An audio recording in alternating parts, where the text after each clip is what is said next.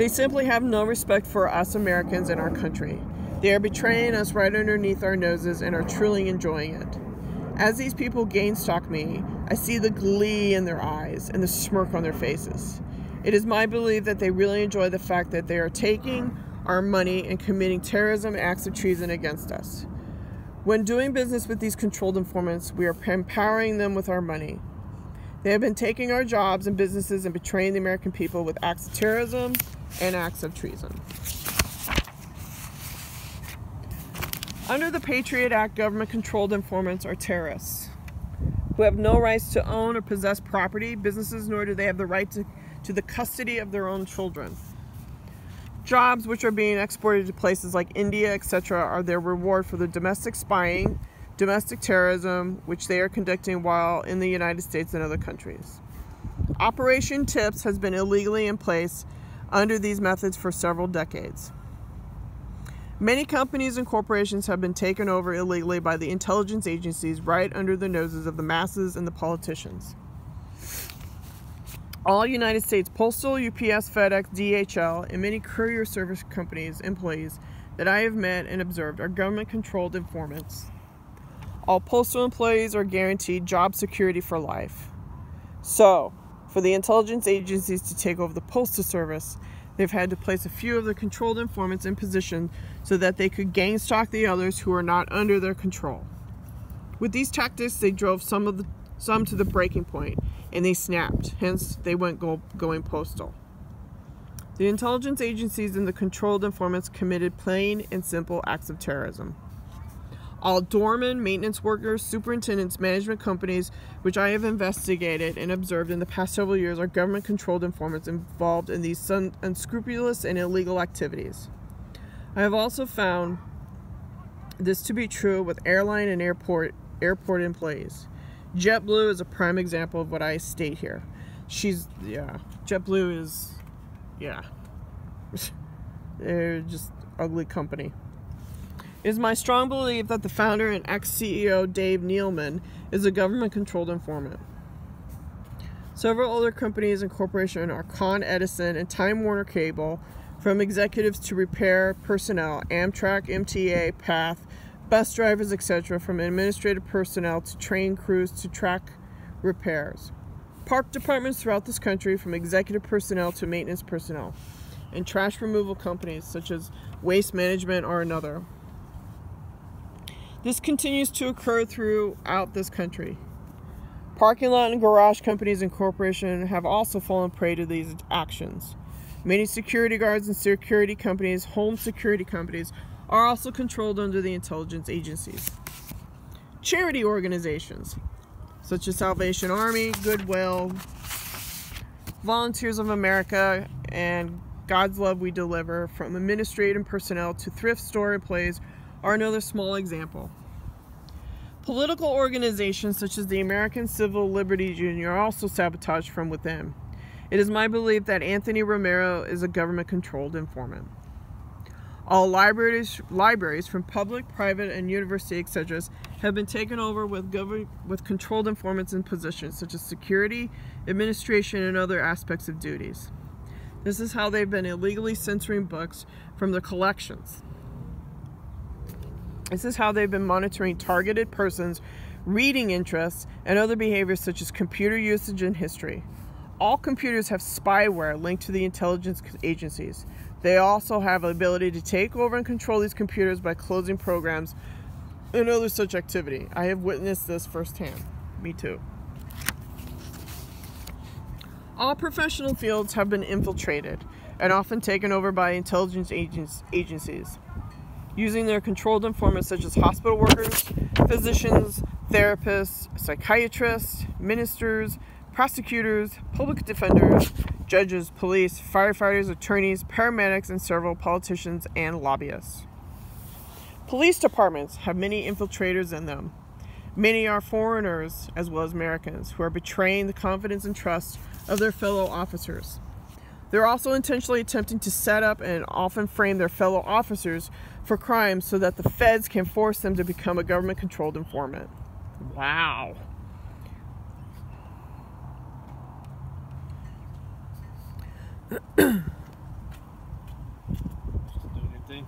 Yeah.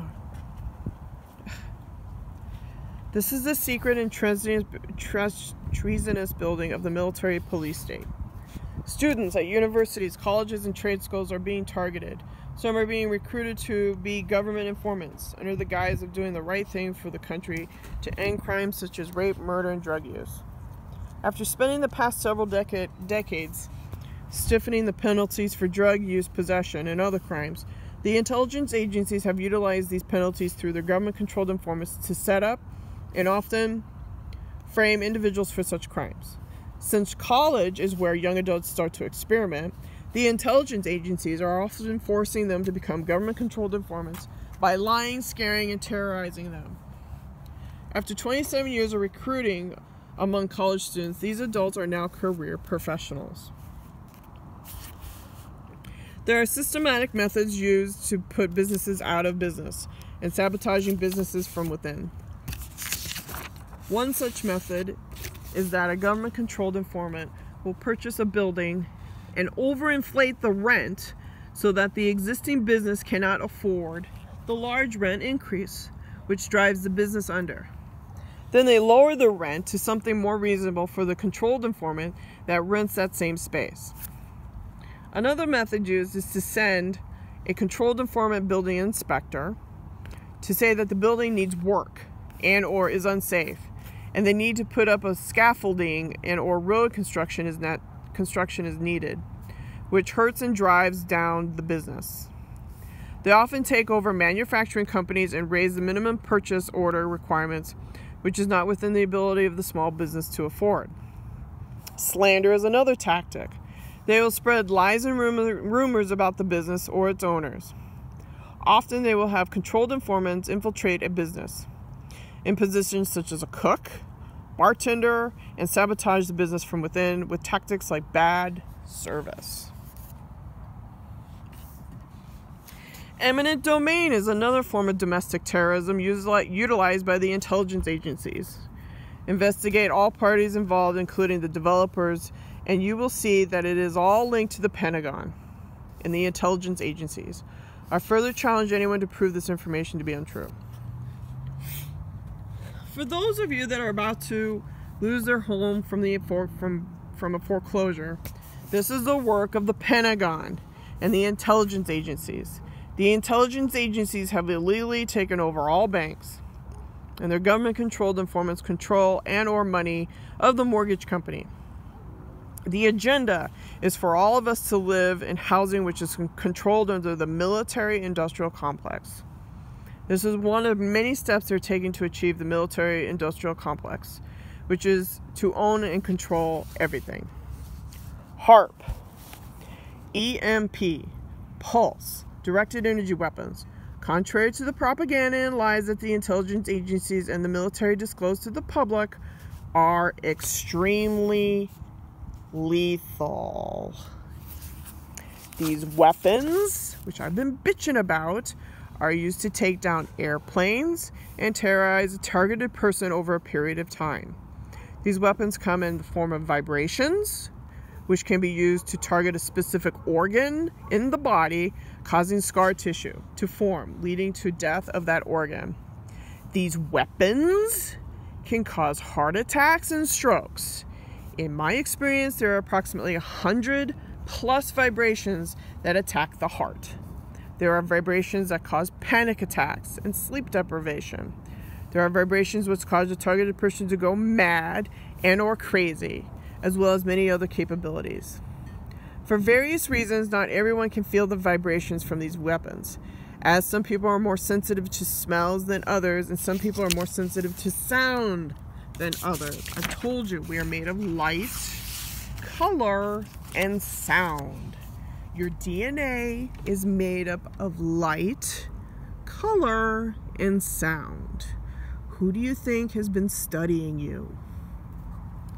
However, a seismograph can record these vibrations and will prove that they are real and unnatural in nature. And what can be proven is that HAARP, EMP, pulse, and directed energy weapons are in use, harmful and very lethal. All controlled informants are aware of these weapons, which makes them complicit to these acts of terrorism and murder. Congress is also aware of these weapons and has failed to ban them. Refer to H.R. 2977. These weapons are being used at retirement communities, hospitals, schools, and many other places. They are killing people.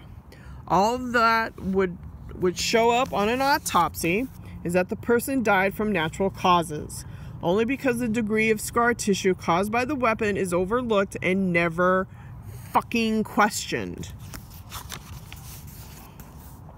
Anyone disputing that what is stated here must be presumed to be a government-controlled informant. This is how the intelligence agencies spread disinformation. Keep in mind that the intelligence agencies have been able to keep this from the masses for the past 27 fucking years by dismissing and discrediting others who have tried to come forward as conspiracy theorists and brainwashing the masses with the idea that anyone saying conspiracy is a fucking loon. I am not a conspiracy theorist or a criminal or a terrorist. I base my information on facts, which I have gained through years of gathering evidence through my investigations and experiences. Evidence permits us to seek truth.